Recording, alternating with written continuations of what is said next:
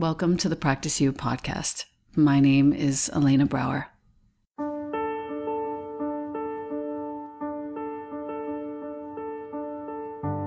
Together, we'll explore and enjoy content and conversations around mastering transitions in our relations, our wellness, our careers, our families, and especially in our missions and visions. You are invited to learn and love and listen with me. Welcome to Practice You.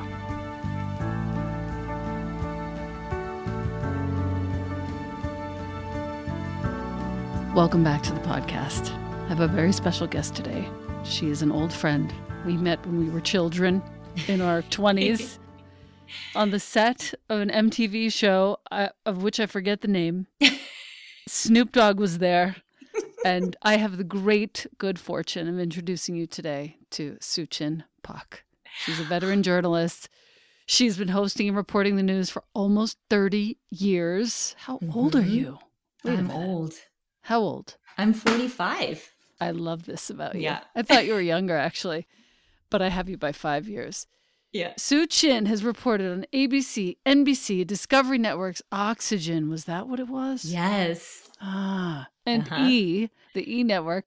She's most proud of her work as host and co-producer of the MTV documentary series My Life Translated, which was featured on The Oprah Show, which tells the story of multicultural teens growing up in America. She currently co-hosts one of the funniest podcasts I've ever heard. It's called Add to Cart. And it's a podcast about consumerism and the impact of consumerism on our culture. And that is done for Lemonada Media. I want to just shout out your podcast for a second because I really love it. Add to Cart is a podcast that's co-hosted by yourself and Kulap Vilaysack, who is fucking hilarious. Yeah. And all about the things we buy and buy into. Products, ideas, books, philosophies, etc. that say so much about who we are. I have some serious conversations to have, but first, welcome. Thank you. I mean, that's about a complete analysis of my life. It's like I'm on one of those game shows where, what was that old game? This is your life. Behind door number 1 is a woman you met.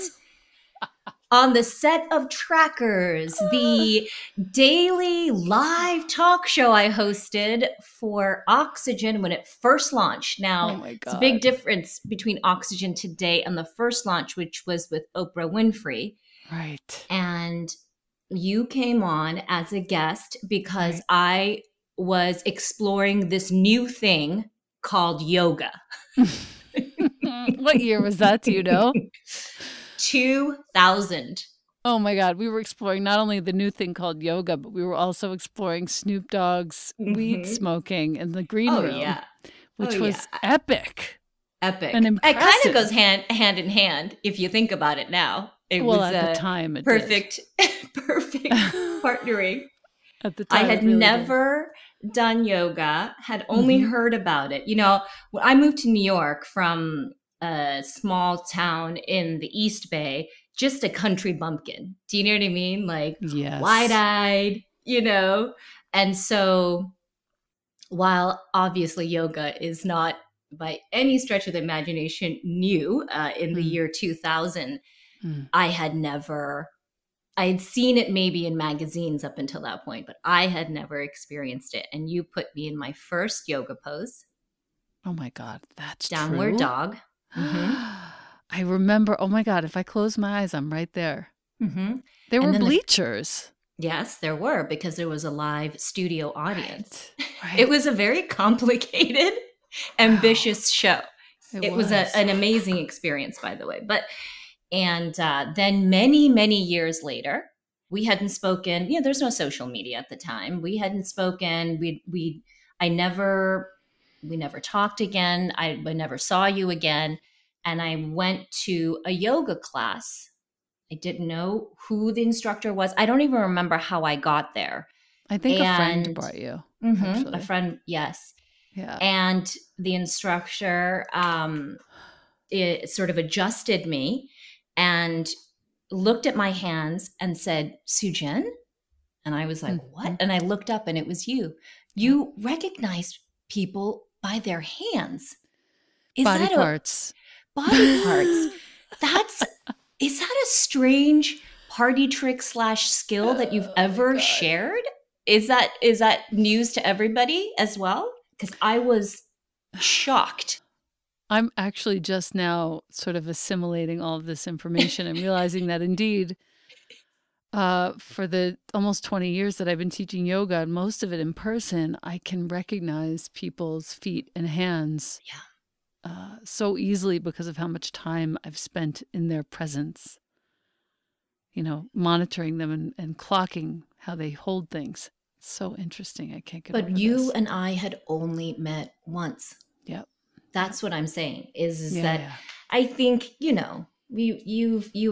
explored it. Your life's work is about so many of these things, but you talk about someone's true calling is, that's to me is the intersection of when you are in the life you are supposed to be, is when stuff like that happens, it's like you have whatever it is, the way that your brain functions, the way that you remember things, everything about you, I think in so many ways leads you to be this version of yourself in this moment. And so, to all of us, it's a superpower, but to you, right?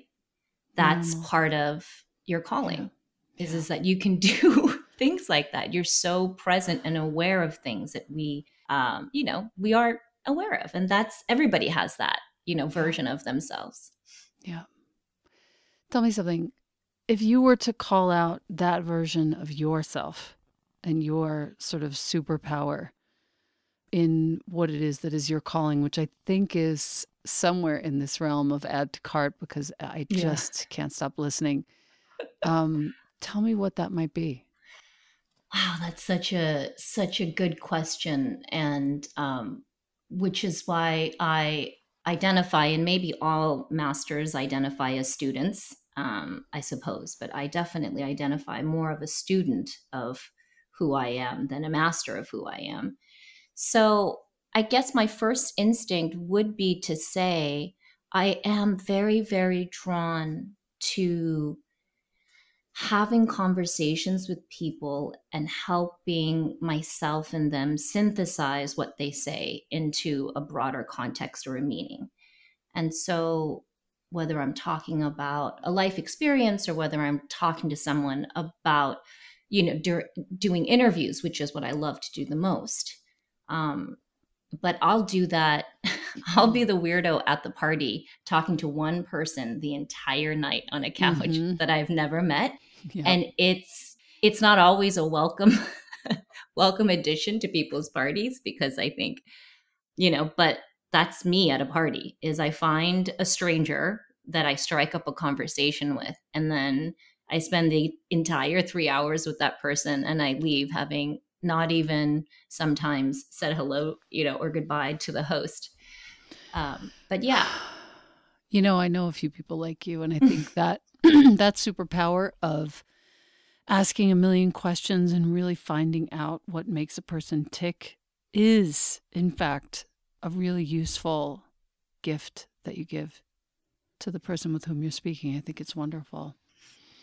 Yeah, and I get a lot from it, For sure. So I think that's also what it is, right? I think a lot of times we think about, all these existential questions of what do I want to do with my life? What makes me happy? I don't know the answers to that question, but I know the answer to that question through one simple thing I always ask myself is, does it fill me up or does it drain me?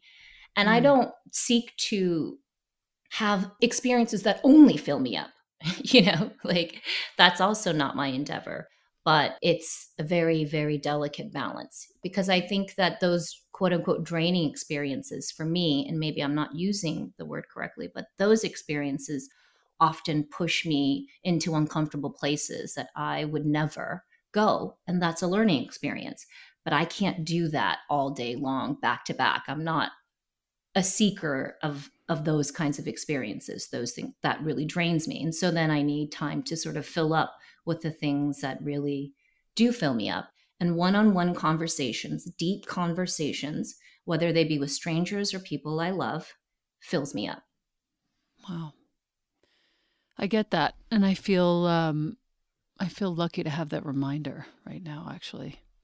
The one-on-ones, I think we're all very sort of inundated with a lot of inputs and information and people and opportunities. And it's nice to remember that.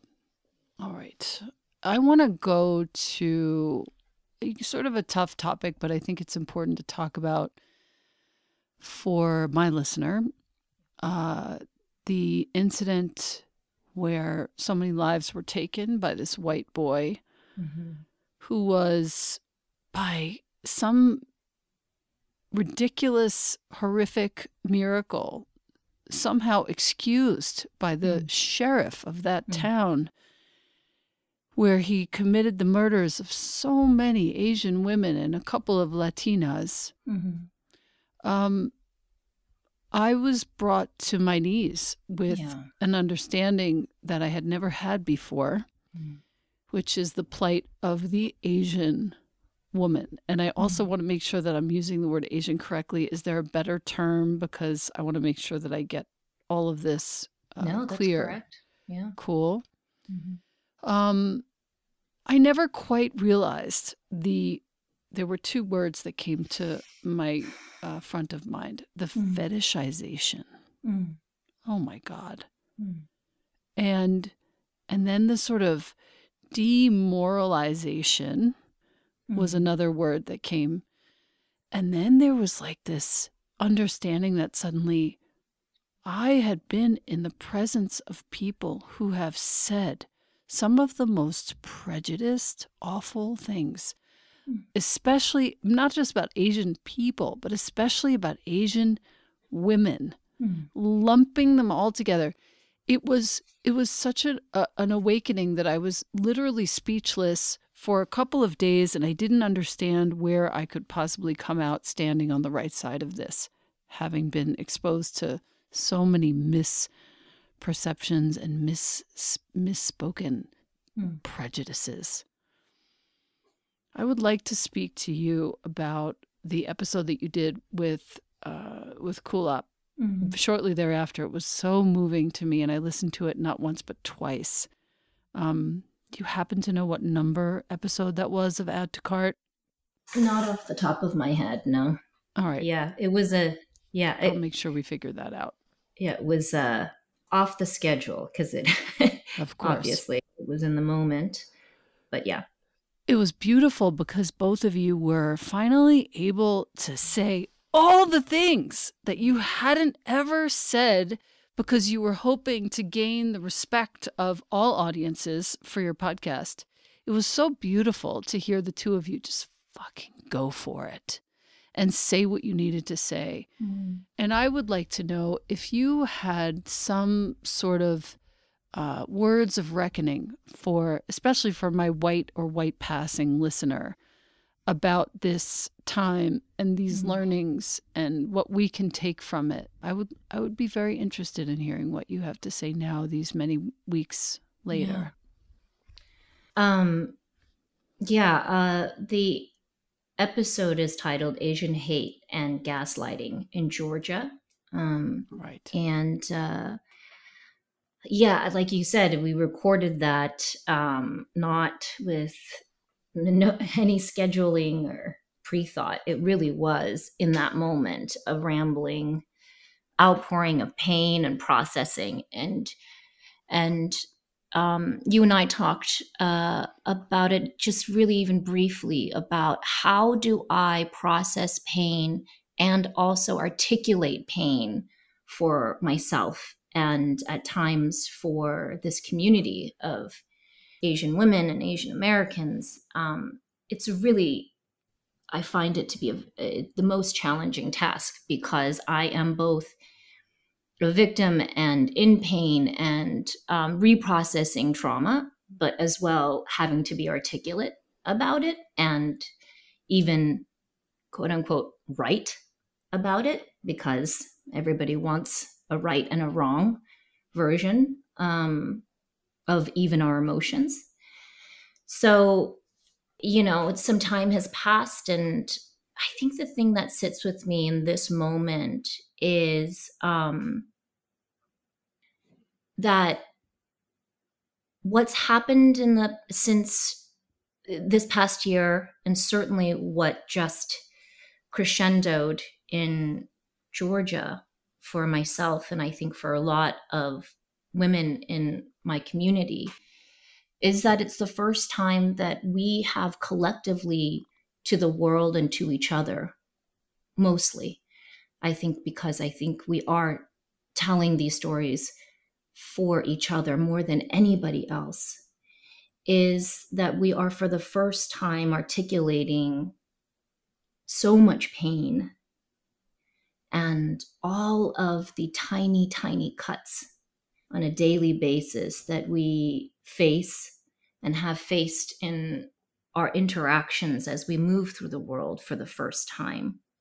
And what's interesting about that experience of doing it collectively together is that you move through it from what I wanted to avoid was this trauma porn for the non-Asian audience, where like, look at me, I've suffered so much, look at this,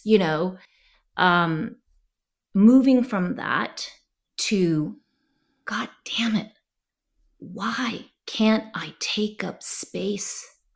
And in that space that I take up, part of that is the pain, is my pain story. And you get to have it. And nobody says, well, gee, it's happened to a lot of people, it's not that big of a deal, and shamed you for it.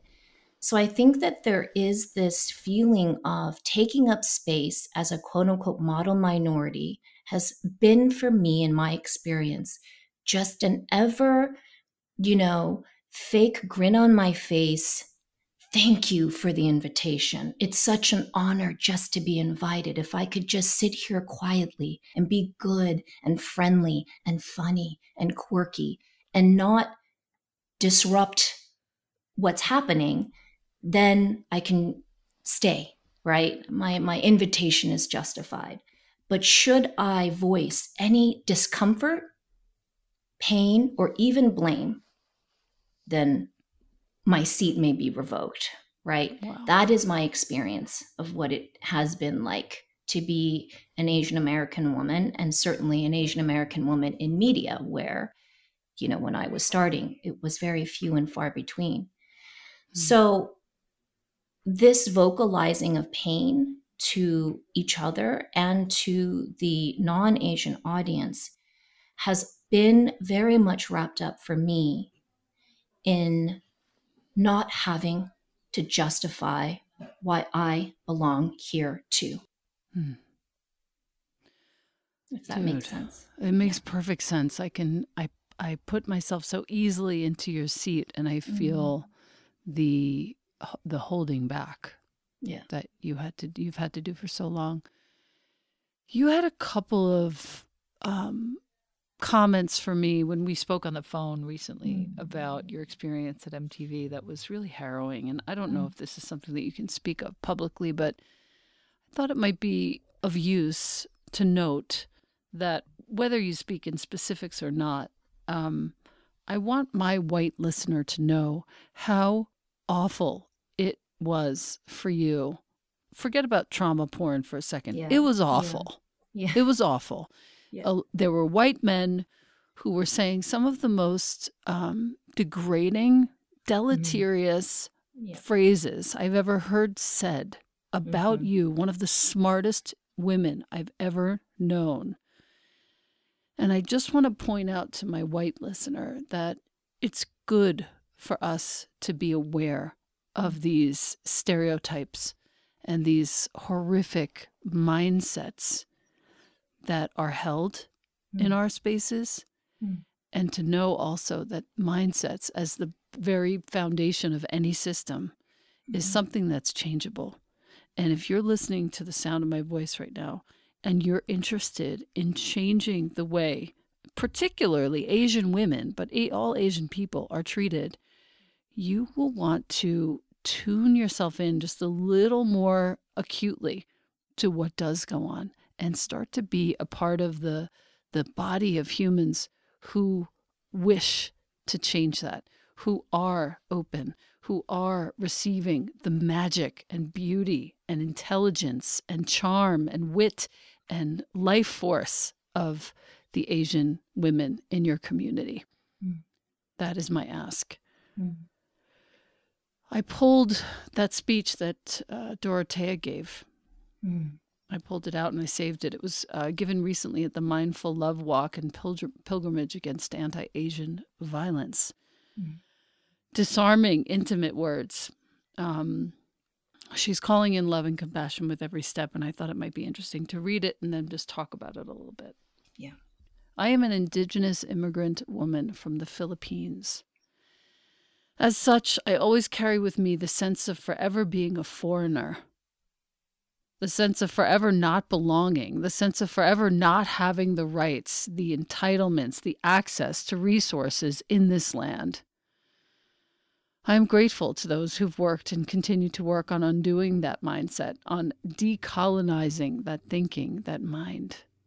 For me and many others, this is a daily reality. Undoing, decolonizing, stepping through with the dignity of our lived experience as Asians, as Asian Americans, as Pacific Islanders. I'm grateful for the communities that lean on one another in this continuous undoing, decolonizing, and stepping through. A quarter of a century ago, I stood here speaking to a crowd of people also demonstrating against anti-Asian violence. The anti-Asian violence we're facing today is nothing new. It's decades old. It's centuries old. From the murder of Vincent Chin to the rounding up of Japanese Americans into concentration camps to the Chinese Exclusion Act. And then there's the U.S.-sponsored violence perpetrated outside of the U.S., racist, patriarchal, and economic violence that has ravaged nations, giving rise to populations needing to get out, migrate.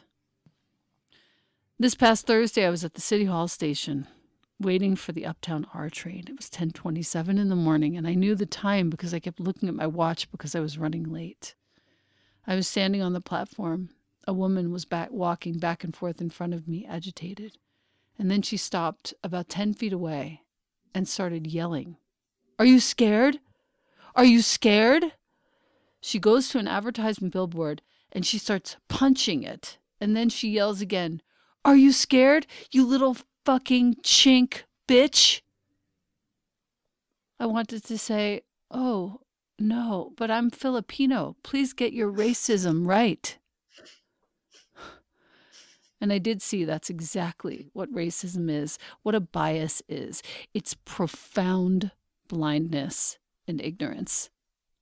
And also that it comes with a profound sense of isolation, a profound sense of disempowerment, a profound sense of alienation. So as we walk in community today, Dorothea said, calling in love and compassion with every step, I am with you in turning and facing the socioeconomic conditions, the societal conditions that lead to an alienation, to a hatred so profound that one human being can slash, beat up, and kill another human being. Let's uproot these conditions, these root causes, in solidarity, with compassion, with discernment. May it be so. This really just knocks me out.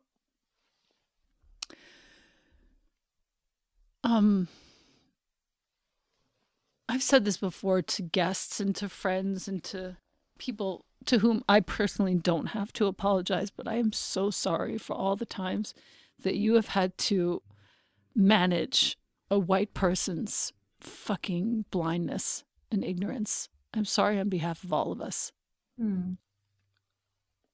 And I would love to know how, if at all, any of us listening right now could serve this furtherance of awakening, of compassion, of understanding. In your estimation, what do you feel is needed now? Well, thank you for this. I want to say before I answer your question that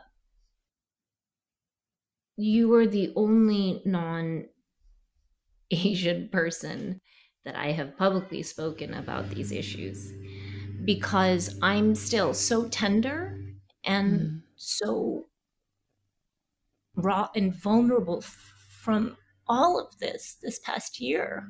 Yeah. You know, every day I wake up and I think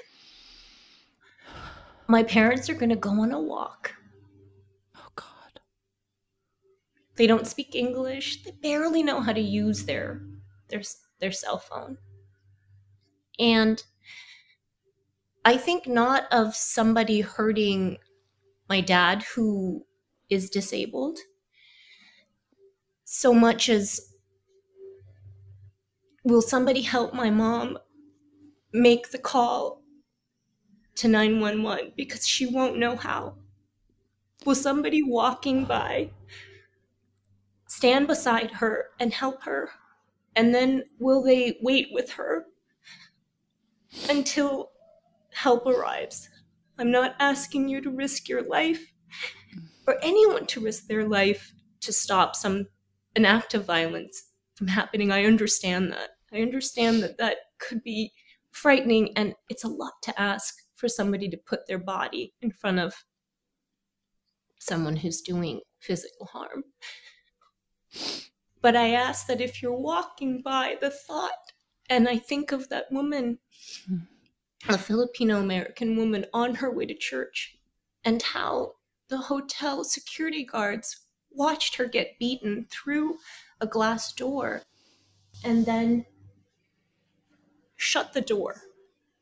I don't know what's more traumatizing. Yeah. The beating or the shutting of that door. So it has been really hard to speak about this. And I've only really spoken about this within the community because it feels so scary and so unresolved. And I'm fucking angry. I'm really angry that people can just watch this. When she was on the train platform, as you had said, was there anybody else on that platform? I can guarantee you at 10:27 on an uptown train,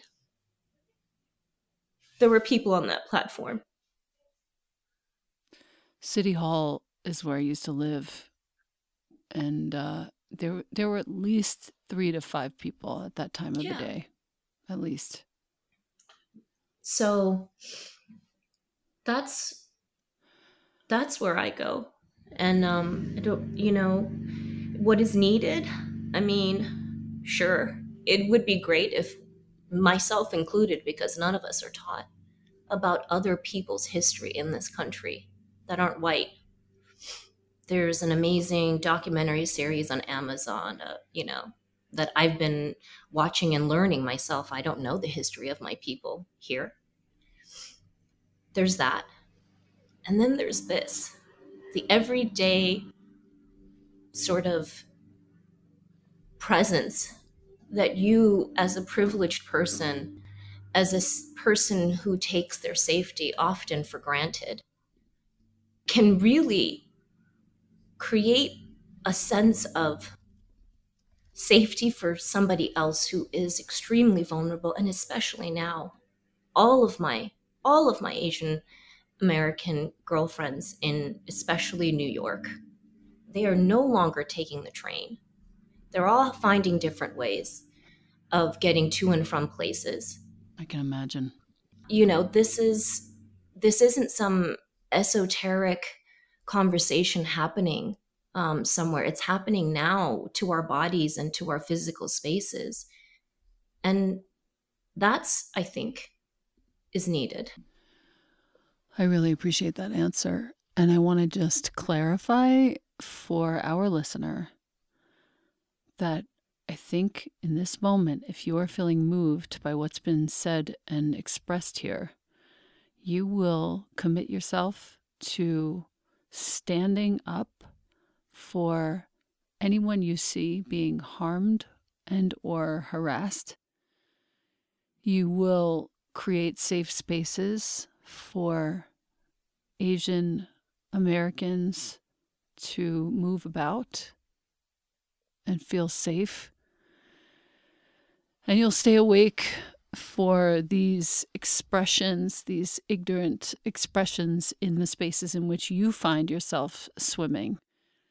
And maybe even, if all goes according to my grand plan, say to people who express ignorance, disdain, hatred, say to them that this is not something that you will stand for, and you're moving on.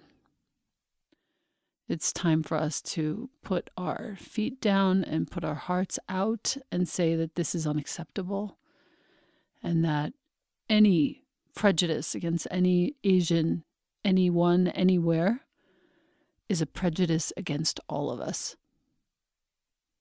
All of us. I'm so glad we got to talk finally. Yeah. Is there anything else? I actually, now that we've sort of unraveled this for ourselves, I actually really want to talk about what gave rise to Add to Cart, because it's just such a compelling listen. And it's not light, but it is. It's not serious, but it is. And it's so informative, it's so interesting, and it's so honest. And I would love to talk about that for a few moments, if we may. Yeah, thank you. I mean, everything is all related, right? You can't pull one string and then, it's detached from everything else in your life, right? We're all just sort of knitted balls of yarn. And so when I talk about, this time in my life and this point in my life when I finally feel empowered and strong and safe enough to be vulnerable, it's not a coincidence then that I've decided, to do something like this, a podcast, which isn't anything original, but for me, I have always asked the questions. I have never really been very comfortable, and still am not comfortable. I'm learning to be in speaking about myself or inviting people into my life. And I just felt really creatively inspired by that. And I also felt very empowered by that, that it did take me every second of my 45 years to do it. I think I've always been so scared to open myself up in this way to strangers and that sort of thing. So Add to Cart came about. I just thought, it's a really interesting way to, everyone can relate to something they've bought, right? And not only something you buy, but you can relate to the way that you are as a shopper. So for example, for me, I am a classic scarcity child of immigrant shopper, where every decision is met with trepidation. I have carts open all over the internet. I hold on to something and it can sit months in my cart and I never pull the trigger. Or I revealed recently to people's shock and horror that I pre-return things. When I buy things, at that moment, I have been known to print out a return label and just start the return process, because you never know, as soon as I get it, I may not want it. And every purchase feels like a place from lack.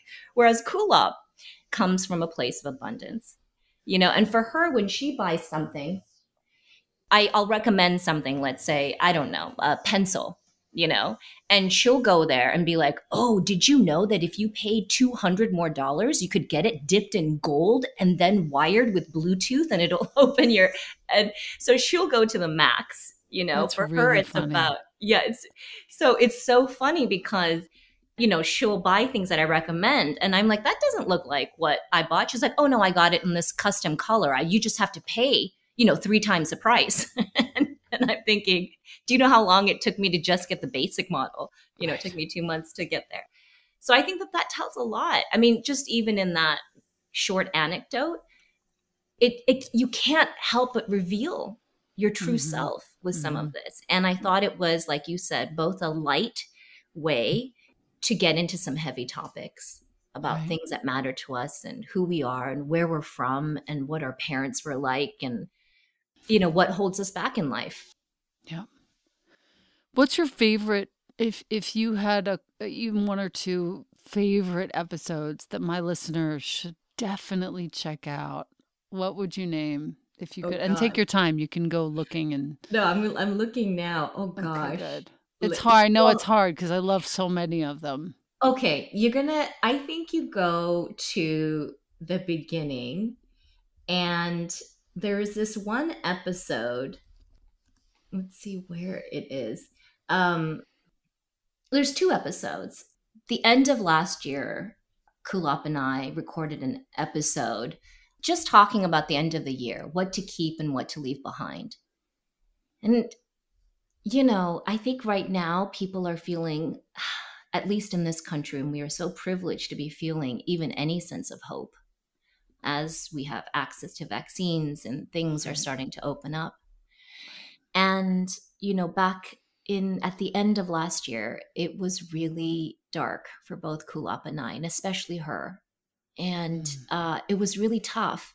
And so we talked about just sort of fun things, but it really got into this sort of deep sadness this past year has brought for a lot of people. So I love that episode because, like you said, it has both the dark and the light, the heavy, you know, and the not so heavy. And I think that that's a really great episode to sort of start with because, like you said, I think I really wanted to just do a stupid podcast. I told Kulap, we met through activism work, and I was like, I do not want to talk about Asian American identity. I don't want to talk about politics. I do too much of that. I need a balance. I just want to talk about the things that we buy. And sure enough, you know, starting from episode 1, that turned into, you know, a huge conversation about me being a person who moves through life from a sense of lack. And that's a very interesting conversation when you're talking about shopping and the things that you buy, you know? So anyway, it has been both. And I love that you are enjoying it. So much so. Episode 14, Holding On to Youth for Dear Life. Pretty great. That's great. And your, you know, the writing, I'm sure you have something to do with it, but the summaries of each episode are really funny too. Even the fact of the T-shirts for girls, like, hello. I love doing that. I'm guilty of wearing T-shirts for boys. You know, as soon as the kid grows out of the button downs that he's had, all those Gap button downs, the pink and orange gingham Gap button down, the blue cute one, I wear those, all of them. Oh yeah, when I'm painting. Yeah, and actually when I go out as well. I just want to say thank you so much for. Actually, there's one other episode, 17. Oh my God. In lieu of more exposure about how the media treats women, hashtag free Britney, Ellen versus Pharaoh, and most recently Oprah's interview with Meghan Markle, SuChin and Kulap confront their previous relationships with tabloids and celebrity news and offer up a new way to move forward. Yeah. Listen to women. Plus, great makeup tips from SuChin and all the content Kulap watched before and after her recent egg retrieval. Okay, so how did we get from Meghan Markle to Kulap's egg retrieval? This is the magic of add to cart. Yeah. That's why you're here. Yeah. Like, you would have come anyway. You're so fucking, like, just brilliant, beautiful, smart, inspiring to me. But this podcast really just takes the cake. And I want to thank you for it.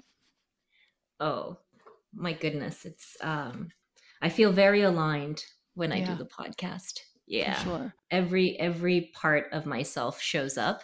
And I think having built a career and a career I love, by the way, where just a part of me shows up. And that's also fun too, you know, just to be the interviewer.